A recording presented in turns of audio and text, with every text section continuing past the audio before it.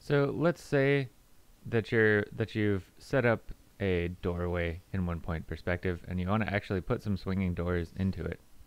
Um, the way this is going to work is you're going to slide a vanishing point over, and that's going to define the um, sort of recession of the door and how far it seems to be open. So when you put um, the second vanishing point far away from the initial vanishing point, that's going to open the door just slightly. So here you can see that it's about maybe like a third of the way towards being 90 degrees and being just part of the normal vanishing point system. Um, the other thing that's going to happen is this kind of sets up a 2-point perspective situation within the door itself.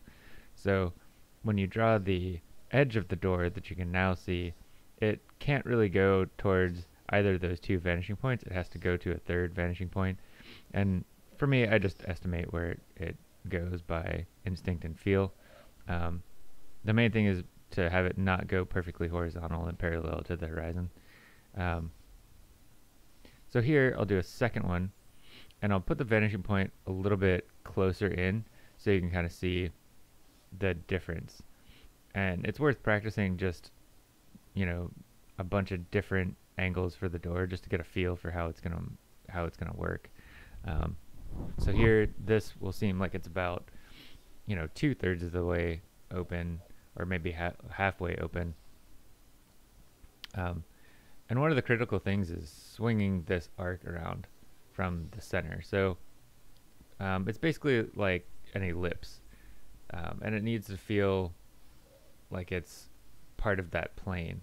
And where that intersects, that's where your door ends, and you can pull up a vertical. And again, you work on this sort of 2-point perspective idea that you have another vanishing point that the edge of the door is going to. And that should get you through most situations with swinging doors.